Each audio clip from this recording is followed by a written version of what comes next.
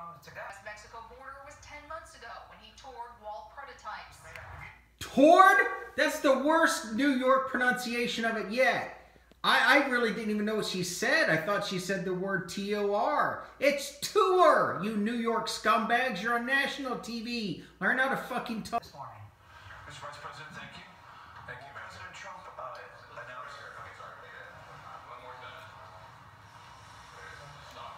Oh, Vice. All right. Obviously, there's a little problem there. Here it is. Way at the end of the show, they talk about Ginsburg being too sick to show up for the job because they don't want anyone to start piling on. The two cancerous growths removed from her left lung last month. She is working from home. Oh, she's just fine. She's working from home. No hint whatsoever or suggestion that she should resign or quit. Study out today found in recent CBS News made news today. Susan Zirinsky has been named our president. She replaces David Rhodes, who takes an advisory role. Z, as she is known around here. All right, total whitewash. David Rhodes got pushed out, fired. He saw the writing on the wall. Give me a break. She is a legend, as well as a mentor and a friend to generations of journalists. We are overjoyed for her and pretty happy for us. Not a hint at what way this. David Rhodes has been a propagandist for years under Obama. See, he ruined and destroyed the brand of CBS. Then he overlooked the Charlie Rose debacle and all of that crap. And he got kicked out and fired. And you scumbag propagandists report this shit?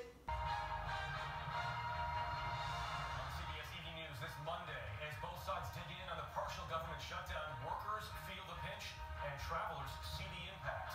Plus, we were there as Kevin Spacey appeared in court on assault charges. All that and much more. Those are the two leading stories of the entire world. Kevin Spacey and Trump.